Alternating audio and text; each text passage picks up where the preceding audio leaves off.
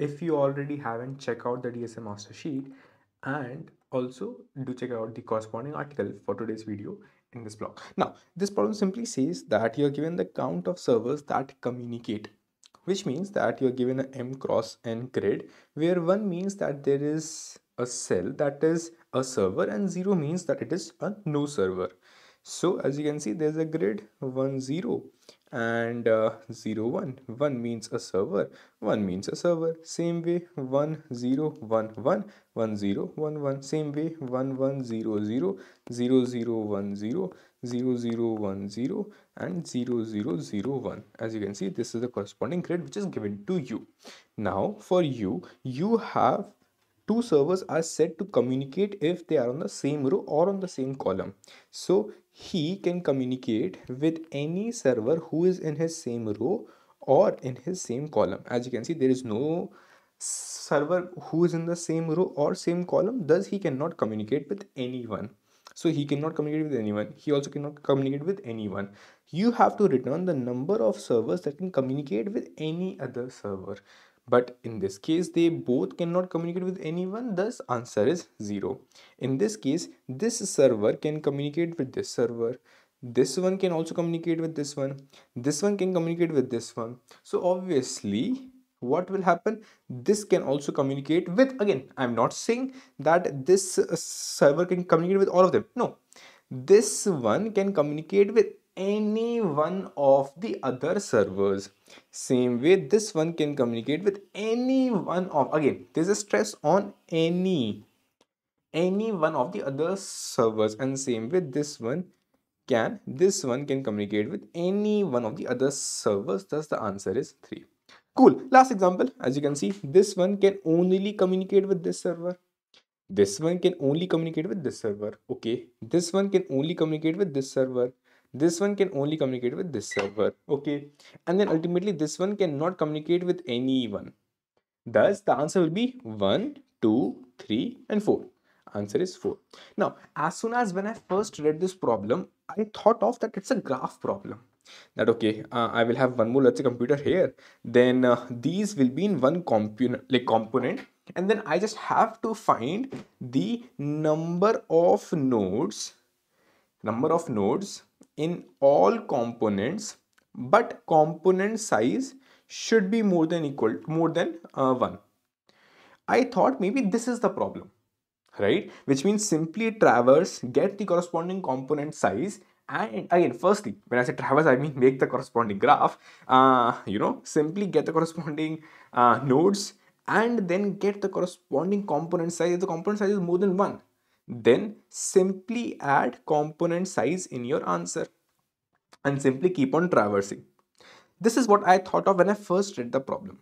But it can be solved with this strategy also.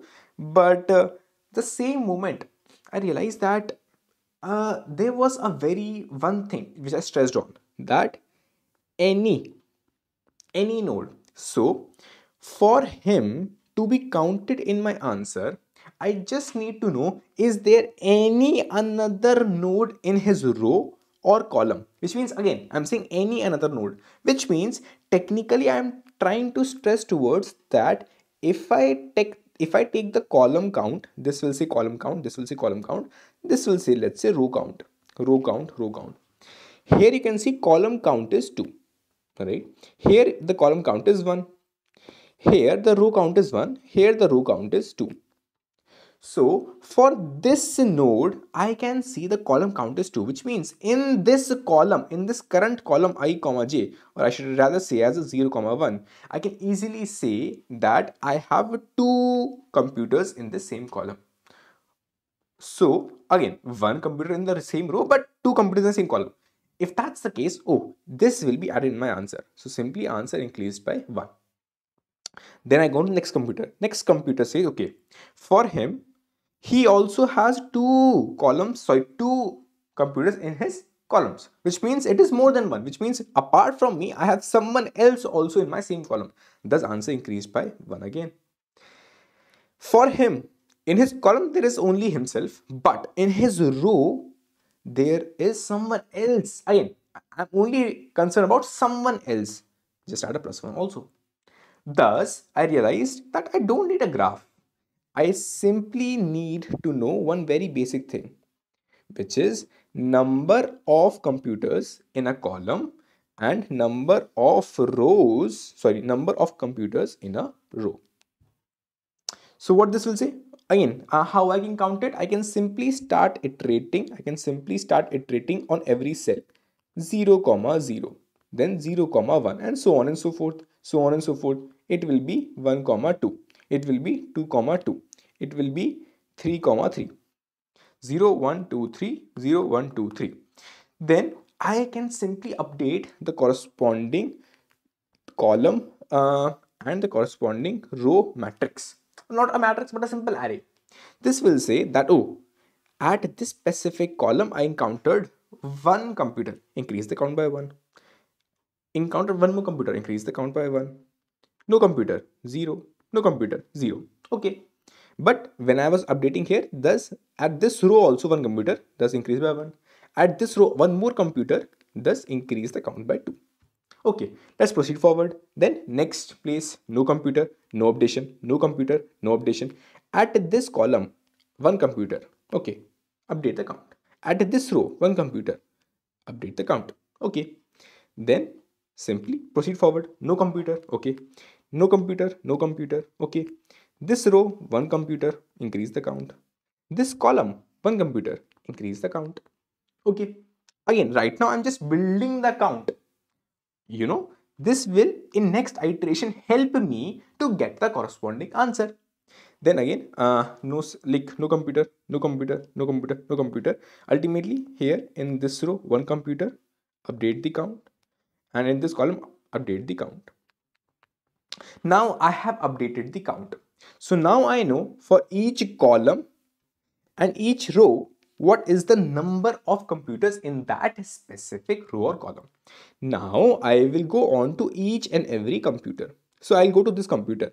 I will ask him, will he add in my answer? Like basically my answer in the very beginning is 0. So will he contribute to my answer?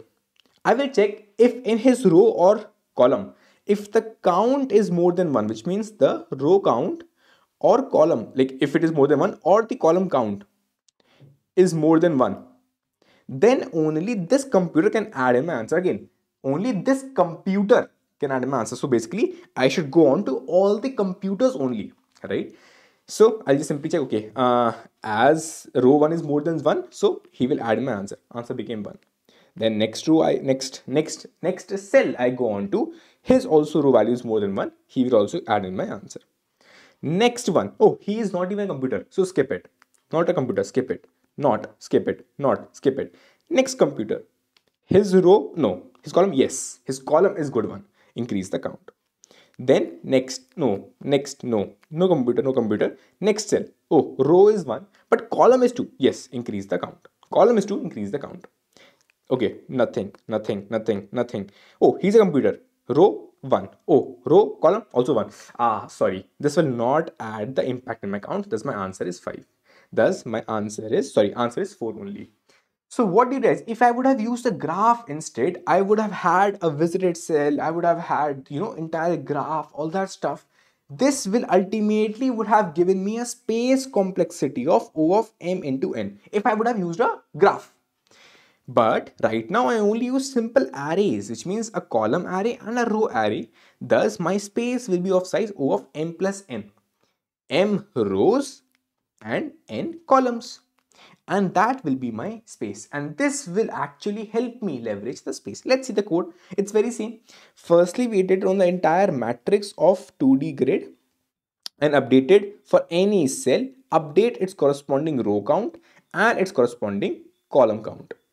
When this is done, iterate on the entire matrix again and check if that specific cell is a computer.